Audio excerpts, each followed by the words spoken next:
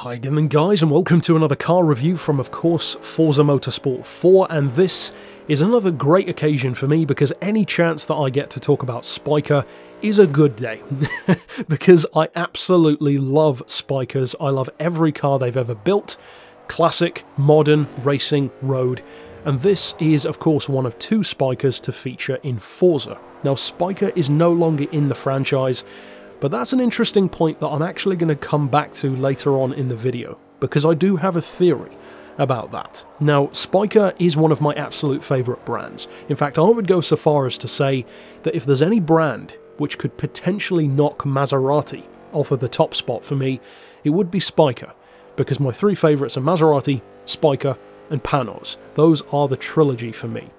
And speaking of trilogies, there's a very interesting one that happened around the year 2000. For instance, if you think of Italy, you've got Ferrari, Lamborghini and Maserati, those long-time rivals in different ways to each other. But around the year 2000, another trilogy emerged. Koenigsegg, Pagani and Spyker. Three cars which were all wacky, borderline gothic in their design, extremely fast but also very bespoke. These drivable pieces of extreme art. And of those three companies, Spyker definitely goes all out in the art department. These are Gothic Art Deco cars, which from day one have always been much more about the look and the style and the feel, rather than just being the fastest thing you can get. And in fact, one of my favourite things that I've heard said about Spyker, and I completely agree with it, is Spykers don't get bought by people who want to get somewhere the quickest. They're bought by people who have already been there. And I think that that is a great quote, because that really is what Spykers are. Spykers are not a vehicle for somebody who wants to break a lap record. You could just buy a Nissan GTR if you wanted to do that. This is a car for somebody who wants to be like nothing else on the road, and that really appeals to me. Now, the interesting thing about bringing Spyker back, which could be a potential issue, is they're kind of not around anymore. I don't think they've sold any cars in a while. I'm not sure if they're technically bankrupt. I haven't actually looked into that, but the reason why it wouldn't surprise me, even with that in mind, if they did come back, for instance in Horizon 4, is that we already have cars in that game which technically aren't around anymore. Mosler. Mosler went bankrupt in 2013, and they haven't built any more cars since. And yet there's a Mosler in the game, so clearly Turn 10 worked something out. They either approached Warren Mosler, for instance, and renewed the contract of licensing, or maybe they just had a long-term clause to begin with. Whatever the case is, the car is there, and that's the fact. So bringing back a car from an otherwise dead company in effect is not out of the realm of possibility for Turn 10. So it wouldn't surprise me if an Aileron appeared in Horizon 4, and I would absolutely love it if it did. Now, the Aileron is an interesting car, and once again, actually parallels Koenigsegg, because with Koenigsegg they went from, of course, the CCX. In a general sense, of course, there were special editions like the CCXR, the Trevita, but as an overall model, they went from the CCX to then the Agera. The Agera had very similar specs to a CCX, especially when you run them both on biofuel, but it was kind of this facelift, in also a similar way to how the Zonda F naturally evolved from the C12S. Likewise with this one, the Aileron is the natural evolution of the C8 platform, and even though I love the earlier 2000s ones, I think I actually like aspects of the Aileron even more. Now, one of the things that this car does retain, thanks to of course that Audi engine, is about 400 horsepower. Now, it's not the fastest thing around. It's up around basically Audi R8 / some Corvettes kind of territory, about 186 miles an hour, 0 to 60, about 4.5 seconds or less, so it certainly isn't slow. Doesn't have all-wheel drive. It's not overly heavy though, which helps a lot, and of course there's a lot of aviation-inspired design both inside and out, which in a similar way to Saab and various other brands, even BMW's own logo, harkens back to the days when they used to build planes. But it's really the driving feel and the steering and the handling and the driver feedback which separates the Aileron from its predecessor, because it's a larger car.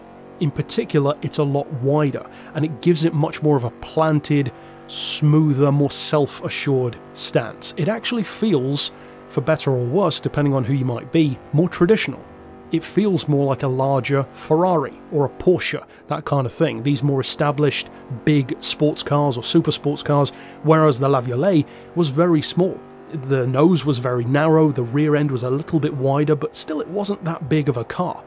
This is much larger, and it's much more imposing, visually speaking, but I would also say it's potentially a prettier car as well. Now, in terms of raw performance, I would have to say that the LM85, which is also in this game, is probably the better choice. It's smaller, more compact. As I said, it's slightly more hardcore with the wing. It's a little bit more focused. It's more of a race-inspired special edition.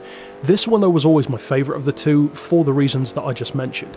I like that smooth, controlled, surprisingly precise, but still very forgiving handling that it has. It's not the quickest thing around, and no matter what you do to it, it never will be, because again, it's not what the car's intended for. You can make it fast, you can make it powerful, but when you tune up something like a Corvette or a Viper or a GTR, well, of course it's going to struggle, because they're just designed to be better, in effect. But what about in terms of spec? Well, the pricing, not too surprisingly, is fairly high, 250,000 credits. Once again, it's not the kind of thing that I would ever recommend buying to somebody who just wants to win races.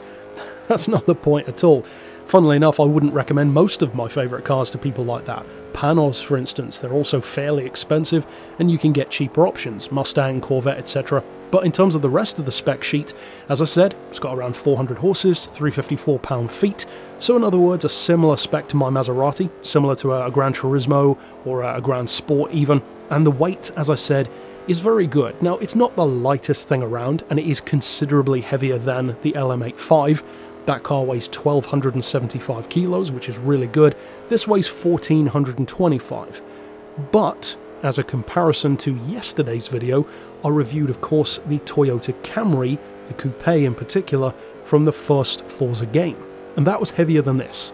That's not bad for a car of this size with a larger, more powerful engine. So ultimately, for me, when it comes to Spyker, it's one of those cars where I don't need to try and justify it to anyone, and I never will. Spyker is not a car that needs or wants to be justified. If you need to be talked into liking a Spyker, then it's not the car for you. You either do or you don't, and I love it for that. It's a car that's unabashedly different. It might even be more gothic than Pagani, which is saying a lot, and it's just such an exquisitely artisanal piece of drivable art as far as I'm concerned. Vehicles like the Maserati MC12 are as well, but to me Spyker goes above and beyond in really crafting every single tiny detail, from a nut and bolt to a steering wheel and a gear shifter, the quilted leather, the billet aluminium, I believe, on the interior.